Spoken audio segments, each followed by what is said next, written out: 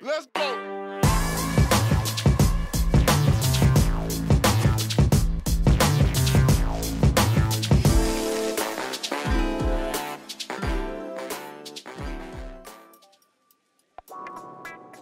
Hello what's up peeps, this is the Geek Artist, and on today's tutorial I'll be sharing 5 tips to paint faster in Photoshop. So don't forget to like, share, subscribe and click on the bell icon so that you get a notification every time I upload a new video. And don't forget to watch this video till the end. Tip number 1. Coloring your shadows to add a more aesthetic vibrance to your artworks. Now I'll demonstrate what I mean here with a very simple example. So we have a ball here. I haven't painted any shadows on it yet. Now the common thing that most beginner artists will do is pick the base color of the ball, then pick a darker shade of that color and then paint the shadow. Although there's nothing wrong with that, but again, there are better approaches than that. What you can do is, instead of choosing a darker shade of the base color, you can choose a darker shade of a slightly different color or hue. For example, the ball we have here is of orange color. Now instead of painting the shadow as a darker shade of orange, I'll pick a cooler color like a darker purple and then paint the shadow. Now the shadow we have is a bluish dark orange. I'll compare the two cases side by side and you can see the difference. The second one looks a lot more vibrant. You can apply the same process to characters as well. Shadows of complementing colors will add a lot more dynamic and aesthetically pleasing look to your output compared to monotonous shadows that can look bland and uninteresting. Moving on to tip number 2, edges. A great way to make your artwork look more alive is by achieving a good balance of hard and soft edges.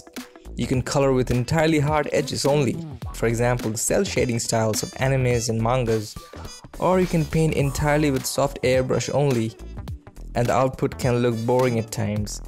But if you can keep a bit of both, then the output can reach a whole new level.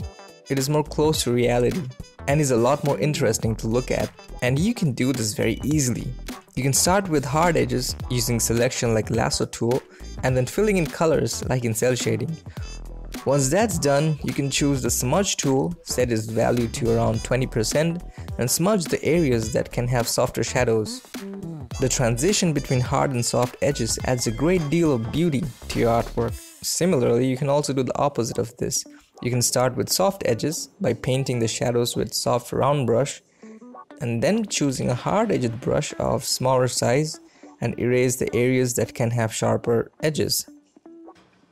You can also merge the shadow layer with the base flat layer and then use mixer brush to gently mix those soft edge areas. I recommend using lighting references to better understand how edges work on different surfaces. Tip number 3. Coloring your line art. Black line arts are great, but if you can add a little bit of color to your line art, your artwork can look more vibrant. It's completely a stylistic choice. A great way to do it is create a new layer on top of your line art layer, set it to clipping mask mode, and then fill that layer with a color. You can also manually paint different colors for different areas. Finally, you can adjust the opacity of the clipped layer to get the right amount of colors. Another easier way is duplicating all the main color layers, merging them, dragging the merge layer on top of the line art layer, and clipping it to the line art layer. Next, go to Filter, Blur, Gaussian Blur, keep increasing the value and check the preview until the colors blur out enough to be visible on the line art in a smooth way. And then you can lower the opacity to your liking. Tip number 4. Adding some backlight. Some even call it rim light or kicker light. If your artwork is of an overall warm tone, you can pick a lighter tint of a cooler color and paint some backlight. This helps the subject pop out of the background and makes the whole scene look more interesting and cinematic, adding more drama to your artwork.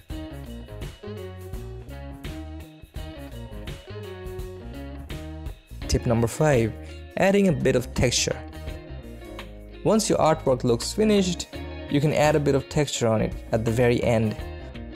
You can create a merge duplicate of the whole artwork by using the keyboard shortcuts Ctrl A to select the whole canvas, followed by Ctrl Shift C to create a merged copy, then Ctrl V. Now you can either add a bit of noise to it. You can go to filter, noise, add noise, and select uniform and monochromatic and keep the value very low or it might lose its color vibrance, and then press OK. Or you can download textures from Google, preferably a black and white texture, bring it into your file. At the very top, select multiply as the blending mode and then adjust the levels and opacity of the layer until you get some good texture on your artwork. You can add a bit of color to this texture layer too from color balance. This gives an overall artsy look to your artwork. A lot of professional artists do it, but be careful not to overdo it. It should be subtle. Tip number 6.